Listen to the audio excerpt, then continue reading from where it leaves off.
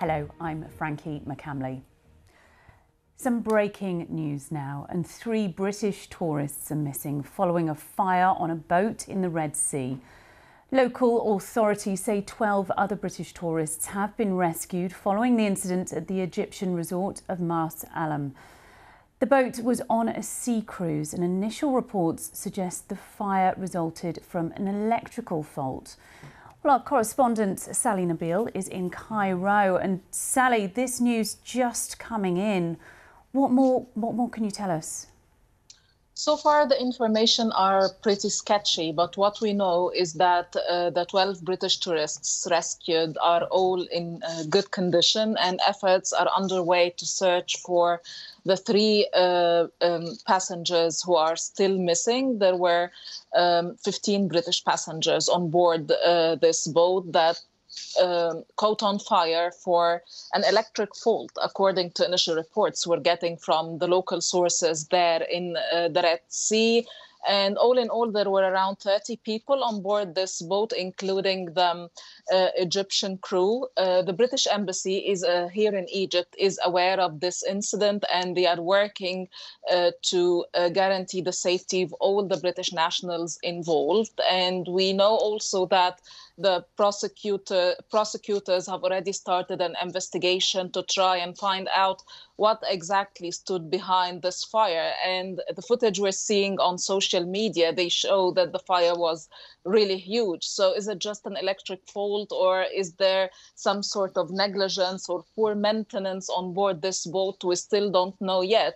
But the Red Sea Resort is a very famous destination for a lot of British tourists, and Marsa Alam is is one of the British tourists' favorite snorkeling and diving destination. So this is really bad news for the tourism industry in Egypt that depends on British tourists big time. So we will wait and see what the local authorities are trying to do about it. And you mentioned there were 30 people on board, around a third of them British. Do we know much about the others? Are there any more people missing? No, we know that the rest of those on board were Egyptian crew. They all in all, as I said, they were nearly 30, and everybody has been rescued, and all of them are in good condition, according to the statement we're getting from the local authorities. But there are still 3 British tourists missing, and rescue operations are still underway as far as we know. But what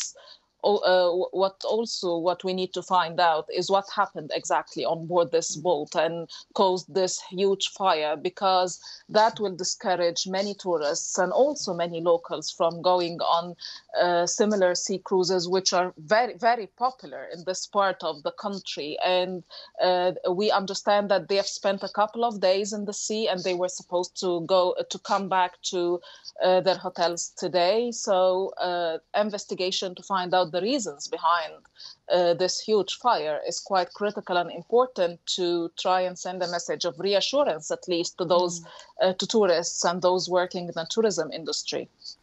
And we've seen on social media, I've seen on social media some of the pictures of this boat on fire. Do we know, has that fire been put out? And how difficult is this rescue operation to try and find the 3 that are missing under, the boat's in the sea, there's been a fire. How dangerous is this rescue mission?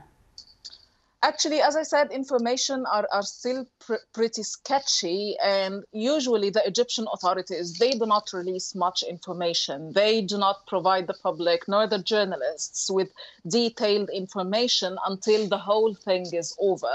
So what we know is that everybody on board is in good shape, and it is only those 3 people or 3 British passengers who are missing. How difficult it is to find them, what are the challenges facing the rescue operations underway now, we still don't know yet, because as I said, local authorities, they do not release much information, especially that this is a very critical issue for them. It's the tourist season. It's a very famous tourist destination. So I think they will be very, very careful with with the information they release, and they will try to avoid scaring other tourists from heading to Marsa Alam. So what we know so far is not much, but we understand that the authorities are holding an investigation and the rescue operation is being carried out. OK, thank you very much, Sally Nabil in Cairo, bringing us the latest on that breaking story that British tourists are missing following a fire on a boat in the Red Sea, and we'll be following that throughout the day.